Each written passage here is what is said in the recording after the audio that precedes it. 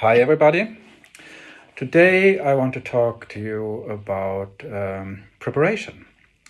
I just had a student who played this piece by Haydn, the Serenade, and we've been talking about phrasing, about stressing the right notes and things like that. And when she played it today, it didn't sound very good at the beginning. But I just told her, take just a minute and think about how you want the piece to sound. And she did that and started to play again, and it just sounded 10 times better.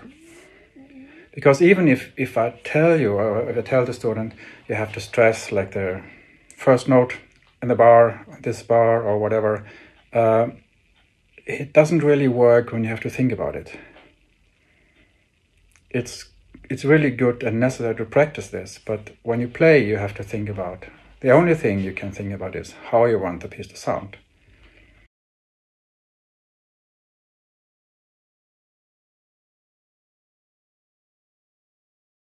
Just take a few seconds or a few moments and think about how you want the piece to sound before you start. Then you will see it will work much better, sound much better. Okay, that's all for today. See you.